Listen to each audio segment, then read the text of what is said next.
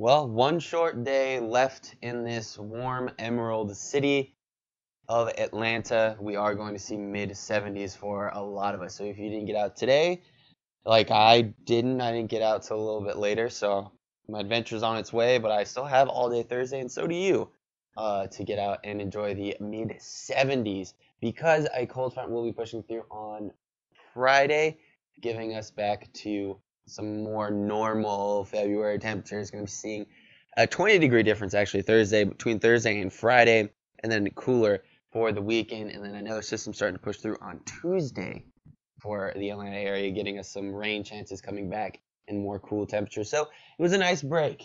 Nice to get some warm temperatures, get some sunshine, get outdoors and enjoy it. But Friday we will be getting back to normal. So enjoy that last one short day of warm temperature in this Emerald City of Atlanta.